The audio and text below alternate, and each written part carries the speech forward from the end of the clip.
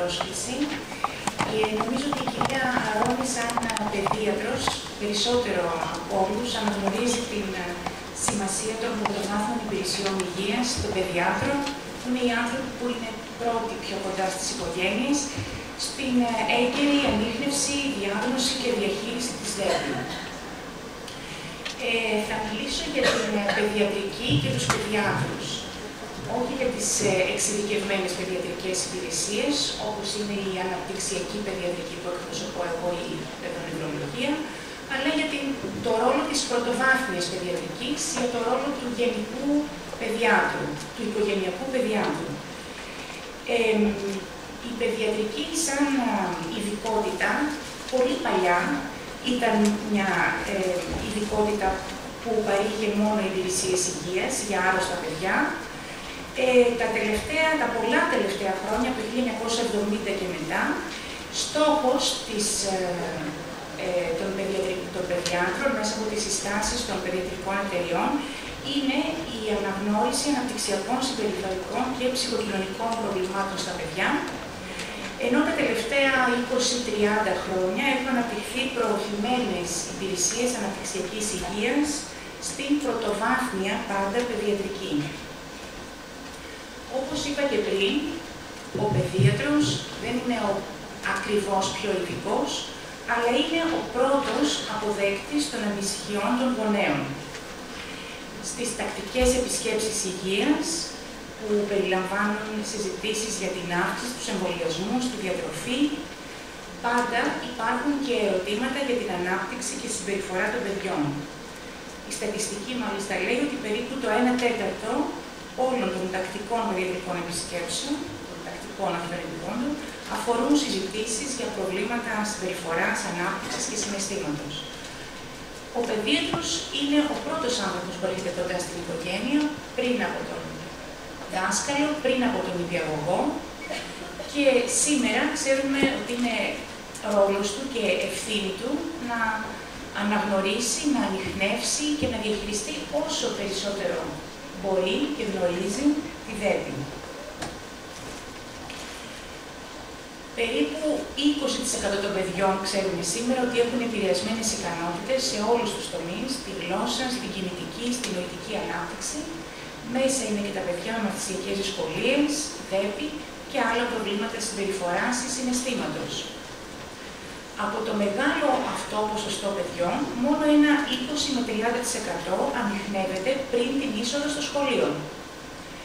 Οι λόγοι έχει φανεί ότι είναι αφενός ότι κάποια προβλήματα είναι ήπια και δεν μπορούν να διαγνωστούν σε πιο μικρές ηλικίες, αφετέρου ότι οι κλινικοί, οι παιδίατροι, οι οικογενειακοί γιατροί δεν είναι εξοικειωμένοι με τα προβλήματα αυτά και δεν έχουν πολύ χρόνο να διαθέσουν.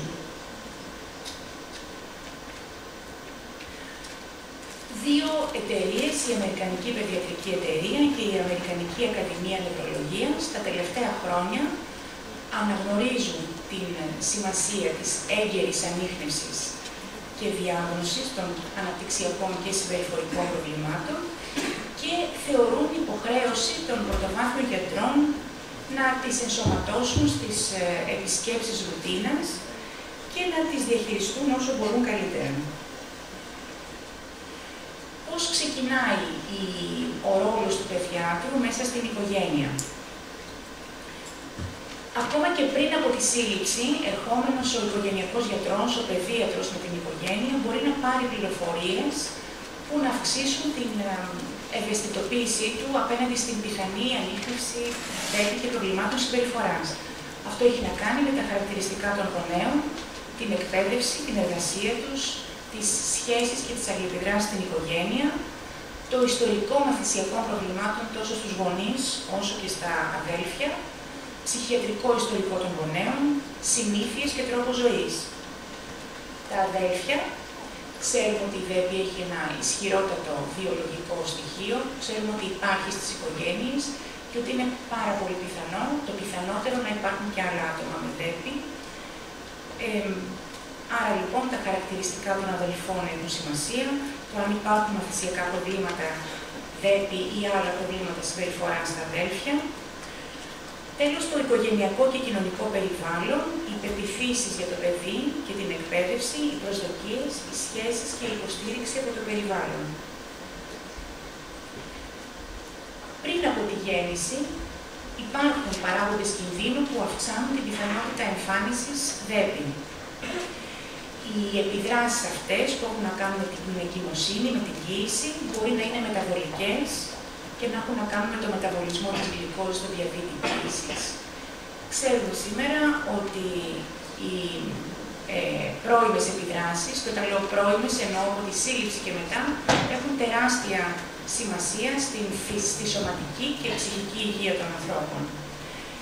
Έτσι λοιπόν έχουν αναγνωριστεί καταστάσεις τόσο ιατρικές όσο και τρόπους ζωής που αποτελούν ισχυρούς παράγοντες κινδύνου ανάπτυξης ΔΕΠΥ και ή άλλων προβλημάτων συμπεριφοράς. Ο μεταβολισμός γλυκόζης, ο διαβήτης κοίησης είναι ένας τέτοιος παράγοντας. Παράγοντες που έχουν να κάνουν τον τρόπο ζωής, όπως είπα, η νοικοτήνη, το τσιγάρο, το αλκοόλ και τα φάρμακα κατά την κοίηση. Ειδικά το κάπνισμα κατά την κοίηση θεωρείται ισχυρότατος παράγοντας κινδύνου που σχετίζεται με την εμφάνιση ΔΕΠΥ στις επόμενες ηλικίες. Οι ιατρογενείς παράγοντες κινδύνου, όπως τα φάρμακα και οι παρεμβάσεις. Ψυχολογικές, όπως το μητρικό στρες. Το μητρικό στρες ξέρουμε σήμερα ότι μπορεί να αποτελεί παράγοντα κινδύνου για ψυχοπαθολογία. Ορίμανση, η ηλικία κοίησης δηλαδή. Είναι γνωστό ότι τόσο τα πρόωρα νεογνά, όσο και αυτά που έχουν γεννηθεί με μικρή ηλικία κοίησης, έχουν περισσότερο κίνδυνο να αναπτύξουν ΔΕΠΥ και άλλα προβλήματα συμπεριφοράς. Τέλος, οι ιδιοστασιακές διαφορές στην νευροφυσιολογική απαγητικότητα, που το αναφέρω, αλλά δεν είναι εύκολο κανείς να το τεκμηριώσει. Άρα λοιπόν μπορεί κανείς να συλλέξει πληροφορίες από το προγεννητικό ιστορικό και από το προγεννητικό ιστορικό σχετικά με την πιθανότητα εμφάνισης ΔΕΠΥ και άλλων προβλημάτων συμπεριφοράς. Μέσα στους παράγοντες κινδύνου, όπως είπα και πριν, είναι οι γονείς ή τα αδέλφια με ΔΕΠΥ, το κάπνισμα, το αλκοόλ, οι μεταβολικές διαταραχές στην κοίηση, η προωρότητα ή ενδομήτρια καθυστέρηση της αύξησης, το πρώιμο στρες, η υιοθεσία, οι περιγεννητικές επιδράσεις, κατά τη διάρκεια του τοκετού δηλαδή, υποξία. Τέλος, τα παιδιά με αναπτυξιακά προβλήματα, όπως είναι τα παιδιά με γενετικά σύνδρομα, τα παιδιά με αναπτυξιακή ψυχοκινητική καθυστέρηση, τα πρόωρα, όπως είπα και πριν, όλες αυτές οι ομάδες έχουν τριπλάσιο σχεδόν κίνδυνο να έχουν και ΔΕΠΥ. Κάτι το οποίο πολύ συχνά αγνοείται, εστιάζει κανείς στα κινητικά ή στα γλωσσικά ή στα γνωστικά προβλήματα, παραμελώντας τα προβλήματα προσοχής και κινητικότητας. Τι άλλο μπορεί να δει ο παιδίατρος πολύ νωρίς? Τα λεγόμενα πρώιμα χαρακτηριστικά στον πρώτο χρόνο της ζωής. Οι κύκλοι ύπνου και εγρήγορσης έχει φανεί ότι μπορεί να είναι δείκτης λειτουργικής ακεραιότητας του κεντρικού νευρικού συστήματος και σχετίζονται τόσο με το νευροαναπτυξιακό όσο και με το νοητικό αποτέλεσμα. Ξέρουμε από την έρευνα ότι η νωρίς ορίμανση του ήσυχου ύπνου σχετίζεται με υψηλότερες επιδόσεις σε νοητικά τεστ στη σχολική ηλικία. Υπάρχει μια ομάδα παιδιών με τα λεγόμενα αριθμιστικά προβλήματα στην βρεφική ηλικία, δηλαδή συνδυασμένα προβλήματα έντονου κλάματος, προβλήματα ύπνου και προβλήματα διατροφής, τα οποία παραμένουν μετά τον έκτο μήνα και τα οποία είναι επίμονα και συνδυασμένα. Όλοι έχετε ακούσει ή είχατε κάποιο από αυτά τα λεγόμενα δύσκολα μωρά, τα οποία ξυπνάνε το βράδυ, κλαίνε πάρα πολύ, δεν μπορούν να ηρεμήσουν εύκολα. Σήμερα έχει φανεί ότι τα επίμονα αριθμιστικά προβλήματα, όπως ονομάζονται τα προβλήματα αυτά στο σύνολό τους, συνδέονται με μεγαλύτερες πιθανότητες διάγνωσης ΔΕΠΥ στη σχολική ηλικία. Υπάρχει όμως το φυσιολογικό και το, ας πούμε, μη φυσιολογικό. Υπάρχουν περίοδοι όπου το παιδί στις μικρές ηλικίες φυσιολογικά παρουσιάζει αυξημένα επίπεδα κινητικότητας, όπως είναι η ηλικία των 2, που ίσως έχετε ακούσει περισσότεροι από την βιβλιογραφία. Στην ηλικία αυτή το παιδί φυσιολογικά κινείται πολύ, διερευνά το περιβάλλον και έτσι μαθαίνει, αλληλεπιδρώντας με το περιβάλλον. Στην ηλικία αυτή υπάρχουν υψηλά επίπεδα υπερκινητικότητας και έλλειψη αναστολών. Πώς μπορεί κανείς να υποψιαστεί ότι ένα νήπιο σε τόσο μικρή ηλικία μπορεί να έχει ΔΕΠΥ? Ένα νήπιο μπορεί να διαφέρει από ένα φυσιολογικά κινητικό παιδί στις μικρές ηλικίες, στο ότι διεγείρεται εύκολα και καθυστερεί να επανέλθει, στο ότι συχνά είναι αδύνατο να ελεγχθεί από τους γονείς, να κλαίει περισσότερο, να κραυγάζει, να χτυπάει, να καταστρέφει παιχνίδια, να μην μπορεί να μείνει λεπτό χωρίς επίβλεψη, να έχει πιο πολλά ατυχήματα, να τρέχει και να φεύγει από τους γονείς στον δρόμο πιο εύκολα. Πώς μπορεί κανείς να υποψιαστεί στην προσχολική ηλικία ότι ένα παιδί μπορεί να έχει ΔΕΠΥ σε σχέση με την τυπική ανάπτυξη? Φυσιολογικά, στα 3 χρόνια της ζωής, τα παιδιά αναπτύσσουν αμοιβαίες δραστηριότητες παιχνιδιού και χαίρονται το παιχνίδι με τα άλλα παιδιά. Στα 4, φυσιολογικά μπορούν να μιλήσουν και να παίζουν με συνομιλίκους, να κρατήσουν τη σειρά τους στο παιχνίδι, να συνεργάζονται σε ομάδες, να βοηθάνε τους ενηλίκους. Ενώ στα 5 μπορούν να ακολουθήσουν κανόνες και ρουτίνες, να απολογούνται όταν χτυπήσουν ή πληγώσουν άλλους, να δείχνουν τα συναισθήματά τους, να βοηθούν τους συμμαθητές τους, να ζητούν βοήθεια από τους ενήλικες. Αυτά είναι τα τυπικά χαρακτηριστικά και δεν θα πρέπει να αποδίδονται πολλά από αυτά στην πρώιμη ΔΕΠΥ. Έρευνα σε πολλά παιδιά στην ηλικία των 3 από δείγμα κοινότητας έχει δείξει ότι κάποια λεγόμενα χαρακτηριστικά του ταμπεραμέντου, δηλαδή ενός ιδιοστασιακού τρόπου συμπεριφοράς, μπορεί να σχετίζεται με ψυχοπαθολογία σε μεγαλύτερες ηλικίες. Στην προσχολική ηλικία μπορούν να αναφέρουν οι γονείς, αν δεν έχουν οι ίδιοι προσέξει κάτι στον παιδίατρο, ότι πρόσεξε κάτι η παιδαγωγός στο παιδικό σταθμό, καθώς οι ευκαιρίες για πρώιμη ανίχνευση αυξάνουν. Μπορεί από την ηλικία αυτή να δει κανείς υψηλά επίπεδα δραστηριότητας και παρορμητική συμπεριφορά, μπορεί να παρουσιάζεται έντονη αντίθεση στους γονείς και τους παιδαγωγούς και φτωχός έλεγχος, μπορεί να συνυπάρχουν προβλήματα όπως η αργή ορίμηση της λεπτής κινητικότητας, κάτι το οποίο το βλέπουμε πολύ συχνά στα μικρά παιδιά με ΔΕΠΥ, αισθητηριακά προβλήματα σε ένα μεγάλο ποσοστό, γλωσσικά προβλήματα συνυπάρχουν, προβλήματα συμπεριφοράς άλλα, επιθετική συμπεριφορά που δεν είναι επιθετική αλλά έτσι παρουσιάζεται, προβλήματα προσοχής, προβλήματα ύπνου που είναι πολύ συχνά και όπως είπα και πριν, σε ένα μεγάλο ποσοστό μπορεί να υπάρχει αναπτυξιακή, αυτό που λέγαμε παλιά ψυχοκινητική καθυστέρηση, που αποτελεί επίσης ισχυρό παράγοντα εμφάνισης και ΔΕΠΥ. Όπως υπόθηκε και προηγουμένως, η εικόνα μπορεί να αλλάζει στη σχολική ηλικία και οι γονείς να αναφέρουν προβλήματα με τη μαθησιακή απόδοση, την οργάνωση, προβλήματα στο σχολείο, ατυχήματα, κοινωνικές δυσκολίες, χαμηλή αυτοεκτίμηση, άγχος, κατάθλιψη, χρήση ουσιών μεγαλώνοντας παραβατικότητα. Ο παιδίατρος εδώ δεν έχει πάρα πολύ μεγάλο ρόλο. Τα παιδιά στις ηλικίες αυτές μπαίνουν στο σχολείο και υπάρχουν και οι ευκαιρίες για ανίχνευση πολλαπλασιάζονται. Ποιος είναι ο ρόλος του παιδιάτρου στην πρωτοβάθμια υγεία? Όπως είπα και πριν, είναι η πρώιμη ανίχνευση αναπτυξιακών συμπεριφορικών συναισθηματικών διαταραχών, κυρίως ο εντοπισμός παραγόντων κινδύνου, δυσκολιών και ανικανοτήτων. Ξέρουμε πολύ καλά ότι η ελλειπής ανίχνευση καθυστερεί τις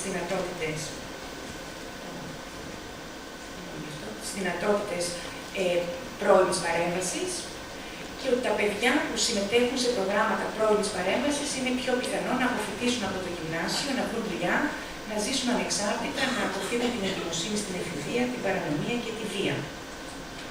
Θα σας παρουσιάσω τις συστάσεις των Αμερικανών για την ανίχνευση, τη διάγνωση και τη διαχείριση της ΔΕΠΥ στην πρωτοβάθμια παιδιατρική, που απέχουν πολύ από την ελληνική πραγματικότητα. Έτσι λοιπόν, οι Αμερικανοί συστήνουν ο γενικός γιατρός, ο πρωτοβάθμιος παιδίατρος, και κατά ένα μεγάλο ποσοστό είναι πραγματικότητα αυτό στις ΗΠΑ και σε πολλές άλλες χώρες της Ευρώπης, ο παιδίατρος να ξεκινάει την αξιολόγηση της ΔΕΠΥ σε κάθε παιδί 4-18 ετών που εμφανίζει μαθησιακά προβλήματα ή προβλήματα συμπεριφοράς και συμπτώματα ελλειμματικής προσοχής ή υπερκινητικότητας ή υπερορμητική συμπεριφορά. Για τη διάγνωση της ΔΕΠΥ, οφείλει να διαπιστώσει την ύπαρξη των διαγνωστικών κριτηρίων με βάση τις πληροφορίες από τους γονείς, τους δασκάλους και παλιότερες αξιολογήσεις. Επίσης, οφείλει να πιστοποιήσει την έκδοση της λειτουργικότητας σε πάνω από ένα πλαίσιο. Τέλος, να διερευνήσει πιθανά άλλα αίτια που σχετίζονται με τη συμπτωματολογία της ΔΕΠΥ. Στην αξιολόγηση, ο παιδίατρος οφείλει να αξιολογήσει και άλλες καταστάσεις που πιθανά συνυπάρχουν με τη ΔΕΠΥ, όπως μαθησιακές δυσκολίες, συναισθηματικά ή συμπεριφορικά προβλήματα, νευροαναπτυξιακές διαταραχές, σωματικά προβλήματα. Ο παιδίατρος οφείλει να αναγνωρίσει τη ΔΕΠΥ σαν χρόνια κατάσταση και τα παιδιά και τους εφήβους σαν άτομα με ειδικές ανάγκες. Να ακολουθεί το υπόδειγμα και τις αρχές για τα άτομα που χρειάζονται χρόνια φροντίδα, όπως και με άλλα παιδιά που παρουσιάζουν χρόνια προβλήματα υγείας.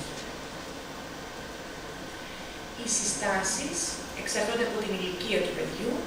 Στην προσχολική ηλικία επικρατούν οι θεραπείες συμπεριφοράς και σπάνιες φαρμακοθεραπείες. Στη σχολική ηλικία, συμπεριφορικές και φαρμακευτικές θεραπείες σε συνδυασμό. Λένε οι Αμερικανοί ότι είναι δουλειά του γενικού παιδιάτρου, του πρωτοβάθμιου παιδιάτρου, να ρυθμίζει τις δόσεις των φαρμάκων, ώστε να έχει το μέγιστο όφελος και τις ελάχιστες παρενέργειες. Και είναι μια πραγματικότητα αυτή σε πολλές χώρες. Δηλαδή, η διαχείριση μέχρι τέλους ξεκινάει και ολοκληρώνεται από τον οικογενειακό παιδίατρο. Θα ήθελα να επισημάνω ότι πόσο σημαντική είναι η χρήση εργαλείων ανίχνευσης, τουλάχιστον για τα πρώτα στάδια. Χωρίς εργαλεία ανιχνεύεται ένα ποσοστό 20% των προβλημάτων ψυχικής υγείας, με εργαλεία ένα ποσοστό 80 με 90% και ένα 30% αναπτυξιακών προβλημάτων χωρίς εργαλεία, το οποίο αυξάνει επίσης 70 με 80%. Υπάρχουν εργαλεία ανίχνευσης για τον ελληνικό πληθυσμό, τα οποία είναι εύκολα στη χρήση τους και χρειάζονται μικρή μέτρια εκπαίδευση για να τα χρησιμοποιήσει ένας παιδίατρος. Τι άλλα θέματα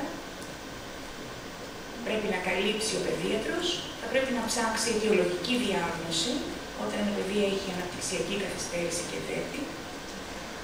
Θα πρέπει να αναζητήσει διατροφικούς παράγοντες που μπορούν να επηρεάσουν τη συμπεριφορά, αλλεργίες, γαστρεντερικά προβλήματα, γλυκαιμικό δείκτη. Πολλές φορές κάνουμε έλεγχο θηροειδούς, ίσως και ιατρική καθυπερβολή.